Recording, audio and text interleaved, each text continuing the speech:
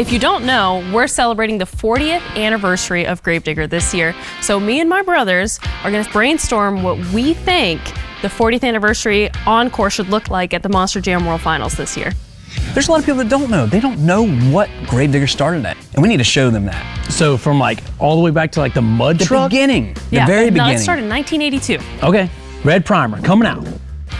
Only front engine Gravedigger there ever was.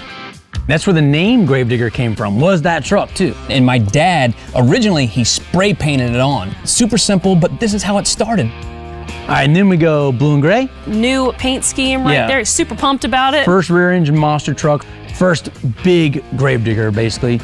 And then we gotta go the first spooky paint job. Yep. In the beginning, the tombstones didn't have any competitors' names on it. And also it was the first true set of 66-inch tall tires put on this truck. Yep. After that, we got all the different anniversary paint jobs. We're gonna have every Gravedigger we can get our hands on the track. 2, 3, 4, 5, yeah. We got one more truck, and it's the only one we're gonna let Dad drive because he can't get out of control with it. Yeah. He's gonna roll out with the big girl. Gravedigger XL. Yeah. Maybe we'll put in like some of the old drivers too. That'd be cool. Yeah. I'm gonna show this one too, check it out. I mean, it's like one of the only few Gravediggers that we ever built that actually has passengers. Look at all the seats in the back of this thing. You guys are gonna jump. Can we jump them?